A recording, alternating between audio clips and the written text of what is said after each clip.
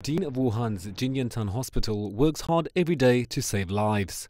But he is also fighting against amyotrophic lateral sclerosis, or ALS, himself.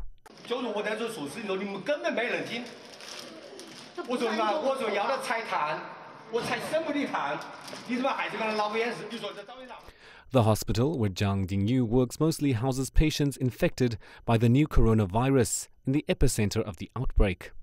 He has to keep an eye on everything from supplies to medical procedures.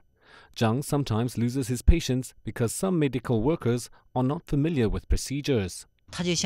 He's like a soft-hearted lion. He shouts like thunder when he's angry, and no one can take it. But he really cares about people, and he's more attentive than I am. Zhang Dingyu and another 600 medical workers have been working to contain the virus since its outbreak. It was on the Chinese New Year's Eve, and the day after that, we reached the breaking point. Lucky for Zhang Dingyu, on the eve of Lunar New Year, medical workers from all over China started going to the virus-hit city to support their colleagues.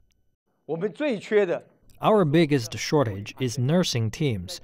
At such a terrible time, receiving such aid and support is a really big help. Zhang Dingyu has been jumping from one phone call to another. Only after work he got a chance to visit his wife, a medical professional who was also infected by the virus. I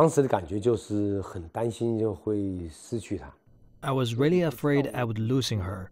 You don't know if the person you love will get better or worse, and there's nothing you can do about it. I was terrified. When I was driving home one day, I felt I couldn't handle it anymore, and I cried. Zhang's wife was cured and discharged on Wednesday, and he says he will fight the battle against ALS as long as he can.